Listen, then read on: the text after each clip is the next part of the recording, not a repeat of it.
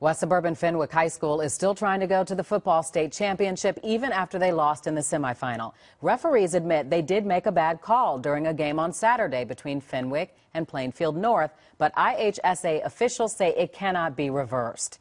Fenwick was up 10-7 in the fourth quarter when the quarterback was flagged for intentional grounding. One free play was given to Plainfield North with no time left on the clock. They scored a field goal to tie the game and went on to beat Fenwick. That's the backstory. Fenwick school attorneys will now meet with a Cook County judge tomorrow morning after filing a lawsuit hoping to overturn the result of the semifinal. Okay, now our Elizabeth Matthews joins us now after spending the day in Plainfield to get that side of the story. Elizabeth, what's the latest? Don, while Fenwick goes to court, it is business as usual for the Plainfield North football team. As of right now, they are heading to the state championship on Saturday. Students and supporters are trying to focus on that rather than that controversy.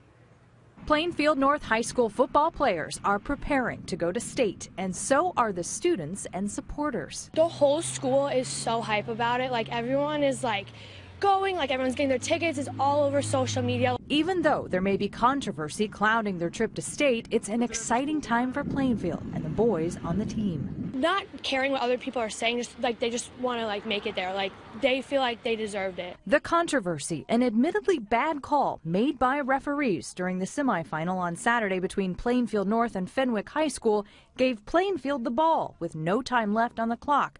Plainfield North came from behind to win the game. Illinois High School Association says that decision cannot be reversed. Fenwick disagrees and hopes a judge will side with them. It's an unfortunate call, but are you going to go to court over every single thing that changes? Plainfield North High School officials didn't want to talk on camera on Tuesday, but did release a statement. Quote, "We certainly empathize with Fenwick and their supporters. Both teams played an excellent game Saturday, and Fenwick should be proud. However, human error is often part of athletic contests. PNHS won in overtime." The teams might not agree on who won the game, but one thing is for sure, most feel bad for all involved. And I do have some kind of mixed emotions. I mean, I'd like to see Plainfield go on to the state. The controversy and what happened makes it a little hollow if they do go. Fenwick will be in court tomorrow at 9 a.m. We will keep you updated on this developing story tomorrow. The state final is Saturday against East St. Louis in Champaign. Don? All right, Elizabeth Matthews, thank you. Trying to find an opening. Can he get to the edge? He is into the end zone. Plainfield North will go to the 7A title game. This was the stunning end in overtime, sending Plainfield North to the state championship game this weekend instead of Fenwick.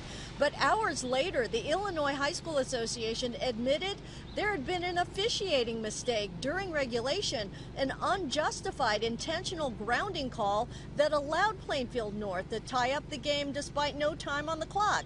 Outrage has been simmering ever since. Fenwick appealed to the IHSA, which expressed regret and sincere apologies, but cited a bylaw stating that the decisions of game officials are final, even if they are in error. This morning, lawyers will ask a judge to rule that the game should have ended in a 10-7 Fenwick win and that overtime should never have happened.